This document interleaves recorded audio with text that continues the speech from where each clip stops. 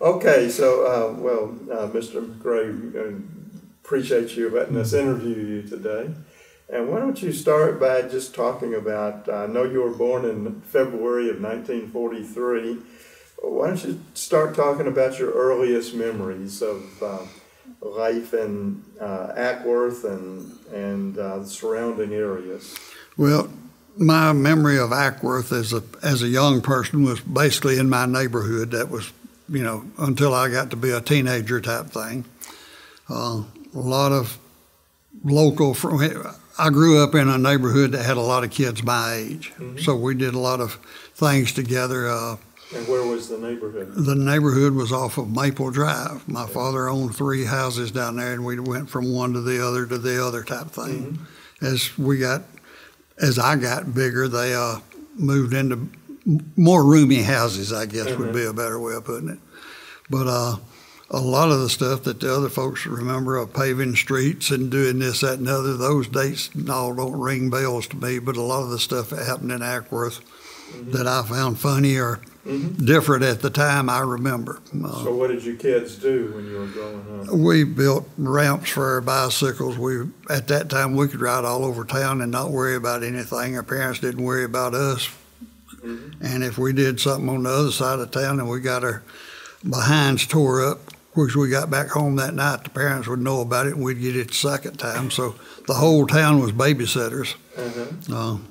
All the merchants on town, they knew us by name. Just a lot of fun for a group of young people. When we got to be mid-teenagers, there were several of us that ended up with mopeds and motor scooters, and we could drive all over town without a problem type thing. Did you have a moped? I had a Cushman Eagle motor scooter. I was really proud of it. It made lots and lots of noise, and Miss Nancy Maxwell's husband told me one time that once I got married and had a kid, don't matter if I moved to California, he was going to find me and wake that kid up every evening with some sort of loud motor like I did when I went by their house on that motor scooter. So, yeah, everybody knew everybody back then, and it was a lot of fun. Well, now, the beach would have opened up about the time that you were in elementary school, I guess. It was, and that was a lot of fun. I can remember when cars were parked from the beach all the way up to the grammar school on both sides of the road, on all the roads. It was the place to be in Cobb County. If you wanted to find a young lady, that was a good place to do it. The biggest put down I ever got was down there. A young lady and I been talking, and I thought things were going really good, and after a while I asked her, I said, "Can I call you sometime?" And she says, "Sure." I says, "I need your number." She said, "It's in the book." I said, "Well, what's your name?" She said, "It's in there too," and turned around and walked off. I never forgot that.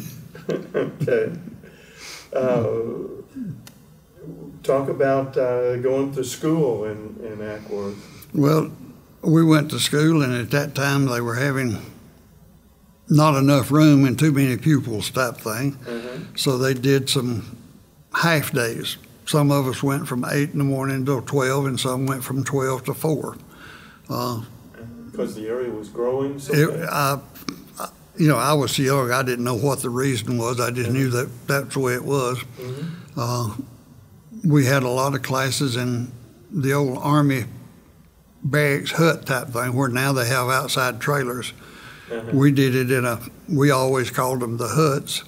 If you had huts? Yeah, if you had misbehaved at all, you had to bring coal in for the pot-bellied stove.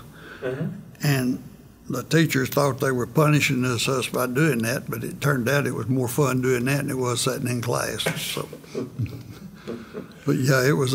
Had some teachers that I really remember well that worked with us and put up with a lot of stuff they didn't have to. Talk about some of them. One of the main ones was a lady by the name of Mamie Pittner.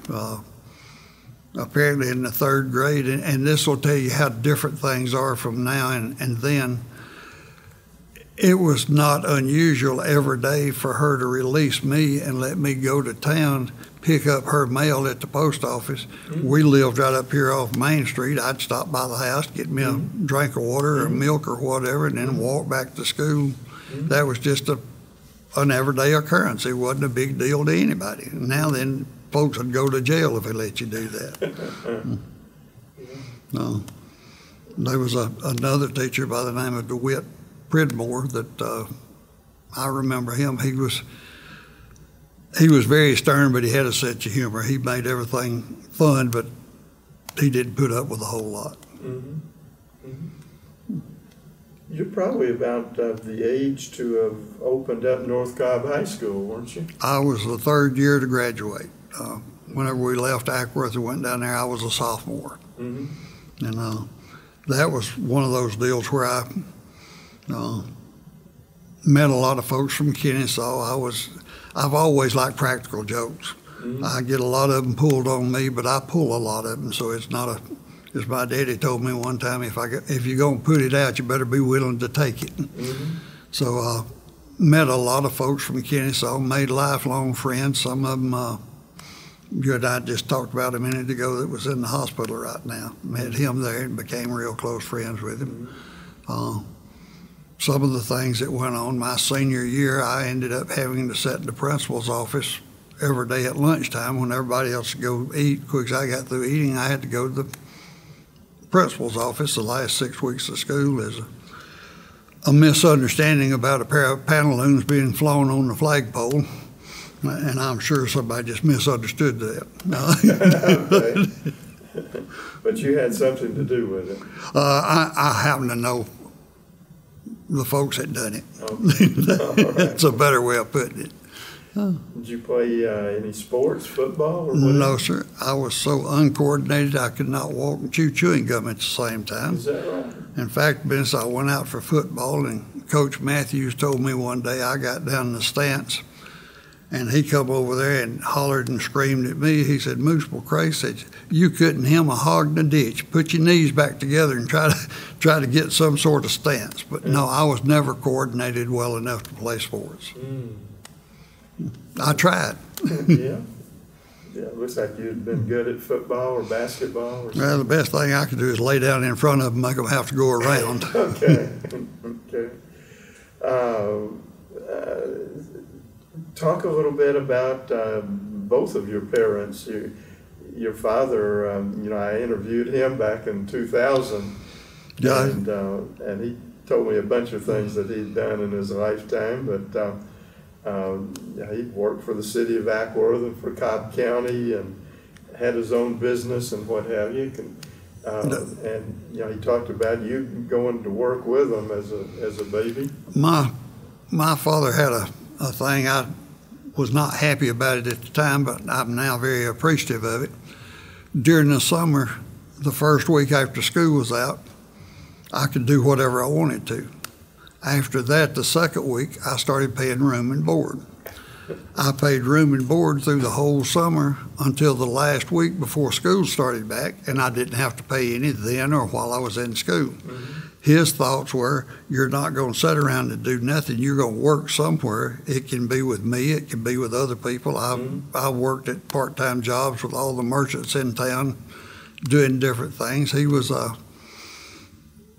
for a man with a third grade education, he did well. He became to start with, he worked at the tapestry mill, he worked at the cotton mill. He started his own plumbing business and one of the things on the plumbing business that people can probably appreciate, there's a nice stone house on the upper end of town. Some folks by the name of Cantrell live there. He got a call to go up there and replace a seat on a toilet. Back then, everything came with metal and they'd rust and you couldn't get them off like the plastic ones nowadays. He said it took him right at 30 minutes to get the old one off and put the new one on, and he walked outside. Mr. Cantrell was sitting in the swing swinging, and he asked him, said, "Olin," says, "what I owe you?" And I think it was $1.50 an hour he got then, and says, "Well, I get $1.50 an hour with a minimum of an hour." Said the old man reached, got his pocket watch, pulled it out, says, "Well, Olin, you hadn't been here but 30 minutes. and said, I get real lonesome. Said, why don't you sit down here with me? And said, when your hour's up, said, I'll pay you. And said, they sat there for 30 minutes swinging and talking, and after a while the man said, well, your hour's up. He paid him and let him leave. So there was a lot of people around Ackworth that everybody just knew everybody and did well. But yeah, he worked at all the different places. He was a JP for the county. He was the inspector for the city. If there was a way to make money, he tried to find it. At one time, he was, during Mary McCall's administration, he was a tax assessor for Ackworth. Oh, really? She even, and I can't find documentation on this, but she even paid him what we call Mitchell Hill, is where the power station was. Paid him, I think it was 50 cents an hour, to go down and shoot squirrels that kept getting into the power station and shortening it out. He sat out there and shot squirrels and got paid for it. So, you know, if there's a way to make a dollar, he tried to find it. Well, it sounds like your mother was involved in all kinds of good works in the community. Why don't you talk about her? She was basically his biggest supporter. You wouldn't know it some of the times, but she always, the two of them loved kids. That's why the place they had over there, they had it declared a petting zoo. Kids from grammar school would go over there on field trips and see the sheep and the donkeys and the peacocks and the guineas and that kind of thing. And she was a big part of that. Every holiday that they had, she would, in their pasture, Valentine's, she'd hang Valentines all over the trees and that kind of thing. Same thing with Easter, there'd be eggs hanging. At Christmas, because he had sheep, donkeys, and all, they put a live nativity scene up, and people would come from miles around to look at it. It was lit up with the real animals out there. So they love kids. And what was it, 30 acres, something like that? Well, actually, there again, with a man with a third grade education was a lot smarter than me. He bought a house that didn't have but 2 acres with it. That was the one they restored that was pre-Civil War. But it had government property on 2 sides of it, and he leased the government land for $1 an acre a year. So for $20, he had an additional 20 acres every year, and that was his pastures and that kind of thing. And that becomes the petting zoo? That was all the petting zoo and all. He owned the property across the street from where they lived, where the new community center is. A lady by the name of Kate Good, one of the Ackworth's teachers and book writers and that kind of thing, lived there. He bought the house and all the property on that side of the road. And that was more of his pasture type thing where he kept the animals. So the city bought the property from your father? Actually from me. From you? Yeah. And you still own the antebellum house? Yes. Is that where you live? No, sir. My folks built that with it's an 8-room house, and they built it with the intention of me and my brother and sister living there. My sister went off to college. I went off to college. My brother went into service. So the two of them ended up in an 8-room house a year after they restored it. So it was kind of a waste, but is anybody living there now? No, right now it's not. We're in the process of trying to get it ready. I will be selling it one of these days. Okay. You don't want to live there yourself? A single man doesn't need an 8-room house with 12-foot ceilings. Well, probably not. Probably not. Be a little bit steep on the heating bill. Yeah, a little overkill. Yeah.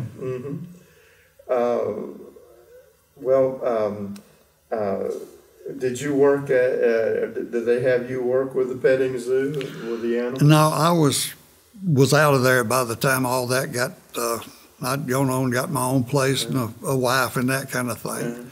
But yeah, he made sure, and one of the things on it that with him, I was telling a while ago about having to work during the summer.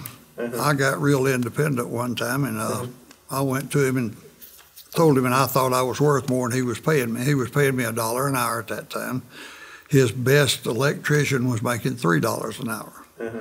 And I told him I thought I ought to get a raise, that I was worth more than that. He said, well, you probably are. I said, how much you want? So I was real brave. I said, how about $0.25 an hour? He said, I don't have a problem with that.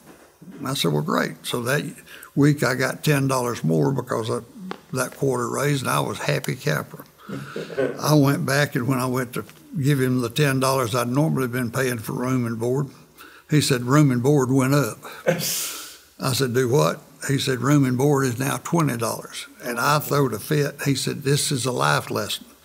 Always remember, when you think you're getting ahead, there'll be something come along and take it away from you. I've remembered that, and it still works. Andrews College in Cuthbert, Georgia. How did you get down there? Because I was not smart enough to get in anywhere else, and they'd give you a second chance. It was a sister school to Reinhardt, a Methodist college. And they had a program where if you went down there for 8 weeks during the summer, you could get your grades up to the point where you could enter the school. Me going to college was a lot of fun, but it was a waste of their money and my time. I should have gone to a trade school. I was not college material. I can take a rope and a winch and move the world. I can't do electronics, all the modern stuff, but I did not need to be in college. However, I did have a good time for 2 years. Okay. Well, I was going to think Chattahoochee Tech opened up in 1961. I'd have been better off there than I was in South Georgia in college. Yes, well, I was at Cobb Marietta Votech School at that time. Yeah, well, I remember going down for something in Cuthbert, Georgia, years and years ago, and saw this beautiful old house that was for sale, and we went in and looked at it. Asked them, well, how much does this house cost? And they said 14. I was thinking, 140,000? No, it was $14,000. One of the school teachers I mentioned a while ago, Mamie Pittner, had gone to school at that same thing, and at that time it was an all-girls school. And she and I have sat down and talked about it before she passed away. When they were there, they had to be at least 10 girls. They had to walk single file. They had to be a teacher in front and a teacher behind for them to go to the square up there. The square was very similar to the Marietta Square.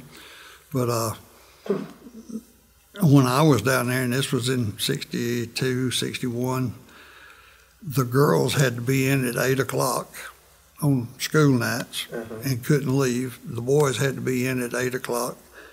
And at 10 o'clock, we could get back out and go and do whatever we felt like we ought to be doing that time of night, but we had to be back in at 10:30. So it wasn't your normal school. Well, that doesn't give you a whole lot of time between 10 and 10:30. It does if you plan well. Okay. Okay. Well, so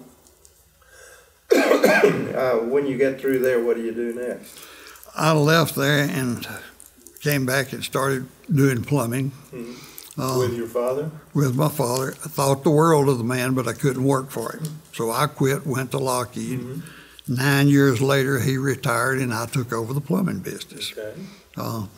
He did plumbing, electrical, and heating. I took over just the plumbing end of it. And he had had it for 27 years, and I took it over and did it for 35. So it was one of the older 3 businesses in Acworth, one of the flower shops, the funeral home, and then us, as long-term businesses in town. Yeah. So you made a career, what did you do at Lockheed?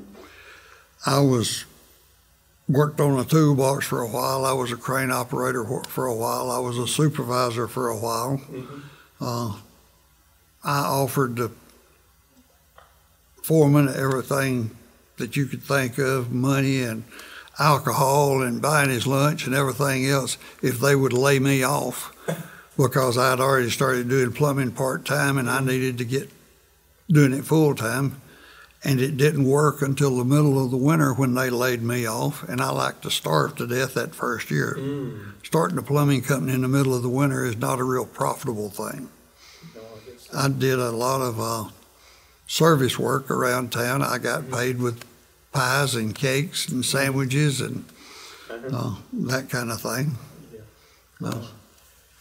Lockheed didn't have any use for a plumber? No, yeah, they did, but I didn't seem to qualify to get on there. You had to have seniority to get that, and I'd not been there that young. Well, so you developed or you come to own your own plumbing company because your father's retired. Yes, I just basically took over his plumbing end of it. But tell me the story about him being an inspector for the city and you doing plumbing work. That caused a couple of problems. I can honestly say, as far as I know, he never gave me any breaks he didn't give anybody else. It did come up a couple of times, and one of the times that it came up got real nasty, and the man, we were meeting with the mayor, and the man that had done the complaining said something that bottom line about me, and when he did, my father picked him up and shoved him through the wall, and we got that discussion over with in a hurry, and it didn't happen after that. Okay. But I can honestly say I don't think he ever cut any corners for me. Mm-hmm. In fact, as he told me one time, he had to make me do more than the rest of them because they'd be checking mine. Well, that's probably a good philosophy to have, although it may not have been comfortable for you. There's some stories that I wanted you to tell. And one, you worked a pony rink at the beach, but there's also a story about a pony in the jail. Are those two related? Not related at all. Okay. I'll do the simple one first. Okay. There again, my father trying to make money. Whenever they opened the beach up, they had a little train ride down there that you could ride on. They had all kind of concessions.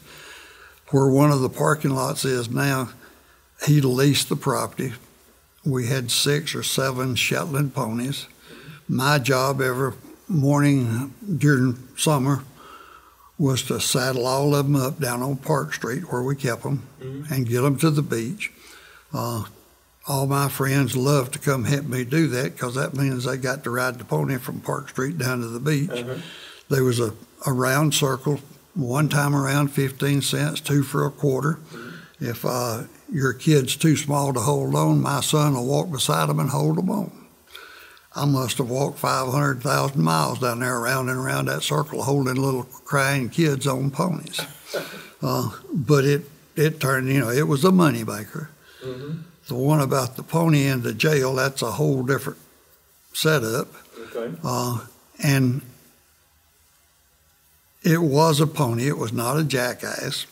The policeman's name was Jack Fowler that found it in there. And there was a lot more that went on that night than just the pony in jail. I mean, there was a lot more that went on. They got the GBI involved. They got Cobb County detectives involved. To find out how the pony got in the jail? No, sir. That pony was a very minor thing that night. Okay. They, just some highlights of it. The funeral home at that time ran the ambulance service. They got a call that Levi Day, the owner of Day Chevrolet, had been beat up. He was in the back cell of the jail bleeding. So they sent an ambulance down there to pick him up, which needless to say, he wasn't down there. The city manager at that time, somebody sent the fire department to his house saying that it was on fire. It wasn't. He thought he had heard a prowler, so he calls the police. Jack Fowler goes over there, gives the man the shotgun out of the police car and tells him to go through the woods this way, and he'd circle around to the other side. Well, Jack decided that would be a good time to come uptown and talk to some friends of his. Left the man in the woods with a shotgun. That man, and all my information on this, I happen to have the original minutes from the council meeting the week after the pony was in jail with all the verification of who. Cobb County got a call that 2 people were laying dead, shot in Mary McCall's front yard, but they didn't want anybody to know about it, so please not to call the police. There was who's making these calls? Most folks had an idea who that was, but nobody knows for sure now. I'm sure some of them knew, but it was never talked about. It was an adult friend of some of the people in Ackworth, but there was 4x8 plywood signs put on the south end of town saying that they're entering Ackworth, which is a military zone, and Mayor McCall is the general, and I mean, just there was a lot of that kind of stuff went on that night. Mm-hmm. And back then they didn't have caller ID. Well, So, didn't know who made the call. yeah, it made the national news, but there was a lot more about it than just the pony in Now, jail. did you have any part in all of this? No, sir. Okay. And I can honestly say that it was not one of my father's ponies. Okay, okay. Tell me about your father selling moonshine liquor next to the jail. Yeah, that was another way to make money. He sold liquor, and he sold it out of the pre-72 when Cobb was yes, trying. and he sold it out of the basement of the Masonic Lodge, and J.F. Collins Furniture used part of the building. He had the basement leased. We would drive an old panel truck in from Cummins, Georgia. All the moonshine had been put in heat pipe, slid up in it so it didn't roll around. We'd back the truck up. So the liquor actually comes from Cummins? Yes. We'd back the truck up next to the door. We'd walk around. We lived on Main Street at that time. We would come back the next day and the truck would be unloaded. It took me a long time to realize who was unloading the truck. There was very little going on in Ackworth at 2 or 3 o'clock in the morning back then. And it seemed like 2 of the Ackworth policemen were the ones unloading the truck into the basement. And they did that for a half gallon of the white liquor. Okay. Yeah. And then your father sold it out of the basement? Or? Out of the basement. I had a boy ask me about that about 6 months ago. Said, "Did you know my grandfather?" And I said, "No." He said, "Well, apparently him and your daddy were big friends." I said, "Did you ever say anything about selling liquor out of the basement next to the jail?" He said, "So what my grandfather told me was, so he really did that." And I said, "Yeah, he really did." And it went on for a long time. Well, obviously the police department was supportive. They were very friendly back then. If it wasn't a big deal, they didn't get upset about it. Okay. You know, if you'd have robbed a store, it'd have been a whole different thing. Now, what was the story about marijuana coming from the police for a cancer patient? This family that I had known, and to give you an idea how long I've known them, and one of the daughters loves to tell this, we went to their house to work on a well pump. I went with my father, and after we left, the wife says, "I didn't know that McCray boy was retarded." And the husband said, "What do you mean?" She said, "He acts like a 6-year-old." He says, "Hell, he is 6 years old. He just looks 12. You were always bigger than... Yes, Okay. that's how the nickname came about. Mm-hmm. But anyway, I'd ridden to work with this man at Lockheed. I'd known the daughters. I get a phone call one day saying, Moose says, "You know, he's got cancer." I said, "Yes, ma'am, I've heard that." And this will tell you how long ago it was. She says, "Now, the doctor said if we got some of that marijuana, that it would keep him from being sick. We don't know anybody else to ask." I said, "Let me check and see if I can find out." So I go to the Ackworth police station, tell one of the policemen, I said, "I need to find out who a drug dealer is in Ackworth." He said, "Do what?" I said, "I need to buy some marijuana," and I explained all of it to him. He said, "Wait a minute." He goes back in the jail, comes back out with a baggie with a little bit of marijuana in the bottom of it.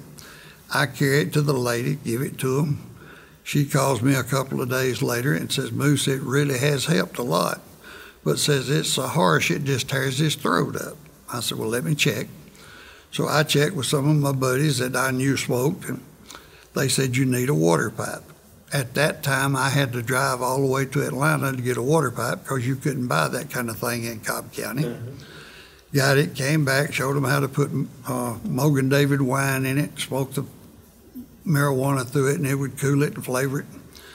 I get a call, "Moose, that really is great, but we're out. Can you get us some more?" Okay. So I go back to the same policeman. That time he brings out a gallon bag in. I mean, there's a bunch of it in it.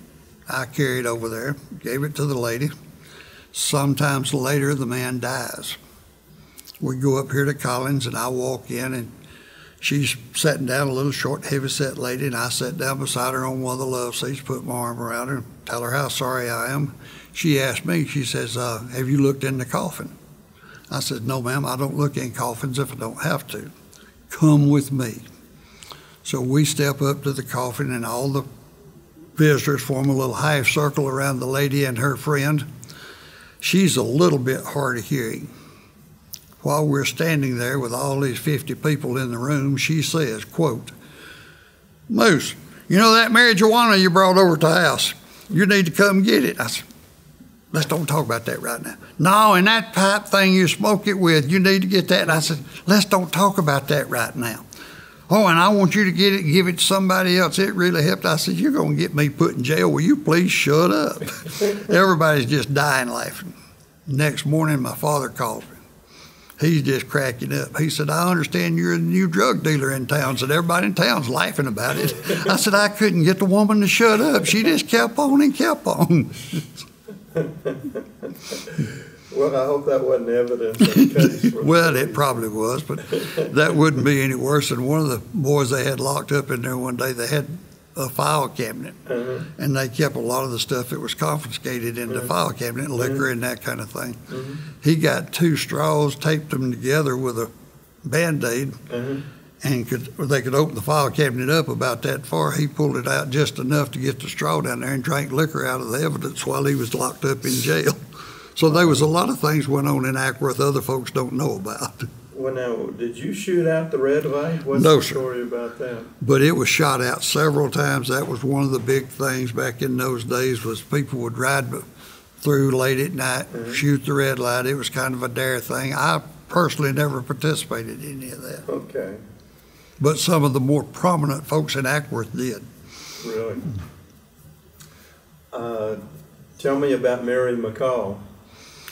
Oh, that part of it was, She was the mayor. she was the mayor in '64, I think it was. Ackworth got a police station that they put right across the street from a catty corner across from Henry's Restaurant. It was about a 8-by-8 building that had the radios in it. That's where the police worked out of. The jail was back behind town.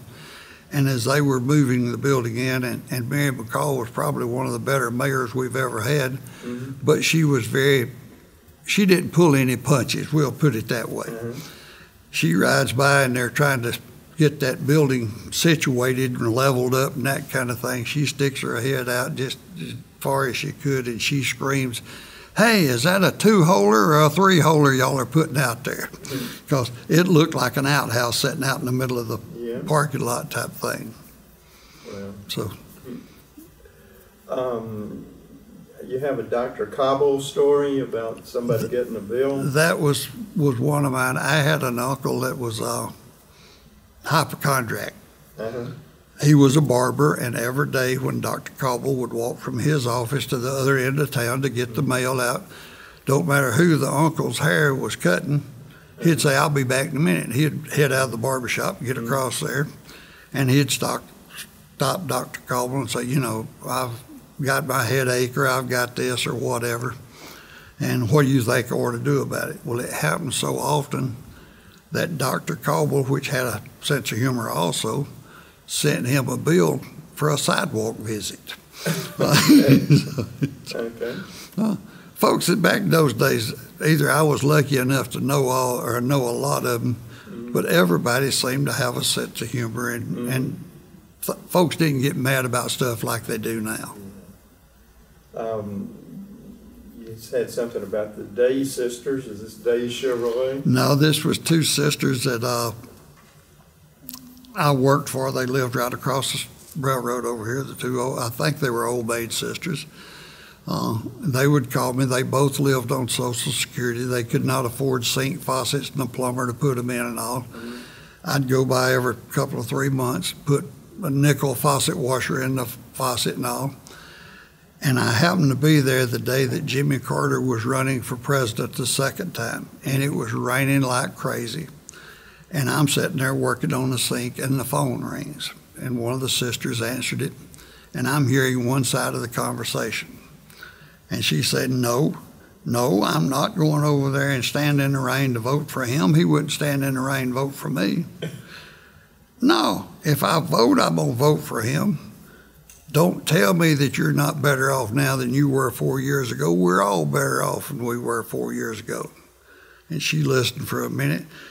She said, "Good old days. Hell, do you not remember going out behind the barn and dumping the slop jar every morning? As far as I'm concerned, that wasn't good old days." And anyway, I'm sitting there hearing this one side. I get ready to leave and put all my tools up. I start out the door. She says, "Come here a minute." I walk over there, and she walks to the bedroom, opens the door, and says, "Come in here a minute." I walk in, and she shuts the door behind us. She walks over to the chest of drawers, fumbles through it for a minute. She brings out a blue velvet bag that says Crown Royal on it. She hands it to me and says, "Here, take a drink of this, and don't you tell Sister I've got it in here either." So, you know, we all had fun back in those days. Mm-hmm. Yeah. We went so quickly over the story of the beach and the lake that it didn't say anything about the teen canteen. Where was that? That is a building right down here off of Dallas Street. Is that Dallas? It runs down to the lake. Yeah, down to the whatever the name of it is. About like the one right beside the one right beside Henry's down here in front of Nancy Maxwell, in front of City Hall. Yeah. Going on down. Yeah, right before you get to the curve. Okay. Anyway, the mayor ended up buying that, remodeling it, and making a house out of it. But it was a ladies' book club for a while, and then they used it for the teen canteen, and it was a place for kids to go, and you know it was fairly well chaperoned. It didn't take a lot because we didn't do a whole lot. Yeah. Did you ran your truck in the lake once? Used to, up on the upper end of town where they blew the bridge out. The road sloped down, and everybody, it wasn't just me, would go up there and pull their truck out and about their car in about a foot, 18 inches of water, carry a bucket, you could wash it, dip water out of the lake, throw on it, and that kind of thing. Mine one day wouldn't crank, and I kept letting it roll a little further and a little further, thinking it'd crank till the water finally got up over the seats. That's when I had to call somebody to come get me. Ended up my mother's the one that come got me. She never let me forget that. Okay. And your wife fell in the lake once? Yeah, that wasn't exactly the way that happened either, but that just shows you the kind of friends that I have. Somebody pushed her in? Well, no, she was standing in the boat with an armload of towels. That was back when the beehive hairdos were the big thing. I started to get in the boat, and when I did, it went like so and threw her out. She came up out of the water, and that beehive hairdo was down around her chin. And she was not happy. And this buddy of mine walks over there, opens his billfold up, and hands me a $5 bill right in front of her and says, "I didn't think you'd do it." Her attitude got progressively worse after that. I bet. But, okay.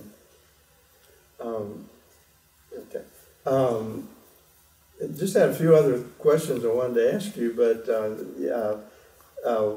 with the new depot museum about to open up next month, the depot scales, how did you come to acquire them? Me and a couple of boys were sitting up there one night between the depot and the old cotton wire house, which is where the boys gathered at night. We'd go up there and sit and possibly drank a beer and that kind of thing. And we were sitting there one night, and I just turned around and looked, and those scales had jumped in the back of my pickup truck, and that's all I'm saying. Okay. All by themselves? All by themselves. They just ran out there and jumped in the back of my truck. Yeah. So they were your scales after that? I carried them and stored them in one of my father's barns, and 45, 50 years later, when the city started doing a new depot up here, I figured that was a good place for them to be. Okay. Well, that's a good story. And I understand you donated some lots for where Logan Park is today? One of the city councilmen came to me. I'd bought 13 lots at 1 o'clock in the morning because the man that owned them was going to be served with divorce papers the next day, and he wanted them out of his name. They were all floodplain lots. They were of no real value, but they looked good on a sheet that you show the bank of having a lot of building lots. That was in an area that was low income, and the city qualified to build a park in a low income area. So I donated, well, actually I sold the city one lot, and I donated them 5 more, and they built a little park on it. And then later, whenever they started building Logan Park, they attached it to that park. So it was there before Logan Park, but it later became a part of it. Wow, that's great. And you could drive in Ackworth at age 14 back when? A lot of us did. That was more the police thing. If you didn't make a problem, they wasn't a problem. Okay. It was not unusual for me to load a little aluminum boat up in the motor, carry it to the lake, do that kind of thing. One of the times I had this little flat bottom boat and a 7.5 horsepower Wizard motor made by Western Auto. And I found out with just me in it as I went across the lake, the front end was about 5 foot off the water and running at a 45 type thing. But if I could work my way to the front of the boat, I could drive it like a motorcycle. I could lean one way or the other and the boat would turn as it was. So I was on the lake cruising pretty, I thought pretty good. I may not have been going that fast, but there was a lot of fishermen and all that was unhappy with me setting a wake up and boat people and that kind of thing. And I get through and load it up, put it on the truck, carry it back home, unload the boat, unload the motor, walk up on the porch. And as soon as I walk up on the porch, my father grabbed me by the arm, and he had a clear plastic belt about that wide, and he proceeded to apply it to me. It seems like he had sat over at what we call the Little Dam in the pickup truck and watched me out on the water doing my thing with no life jacket, no nothing else. And he explained to me that that wasn't what I needed to be doing. Yeah. Wow. Well, how has Ackworth changed over the last 75 years?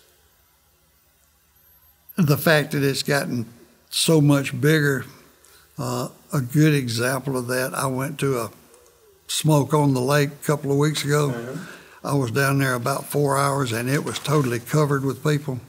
I never saw a person I knew the whole time I was there. Right. Used to, I could walk up and down Main Street and speak to everybody there because I knew most of them by name. So that part of it, I hope the young people can form lifetime friends like we did back then. But, you know, I can't say anything about I'm opposed to it. I'd be a little hypocritical about it. I made my living plumbing new houses with people moving into Ackworth. But now that I'm not plumbing it, I'd be happy if it didn't continue to grow. I'd like to, it's got out of my hand as far as knowing people and seeing things. It's just not the small town I grew up in. But I love the stuff that's here. You know, I can't complain about it. It's just not like it was.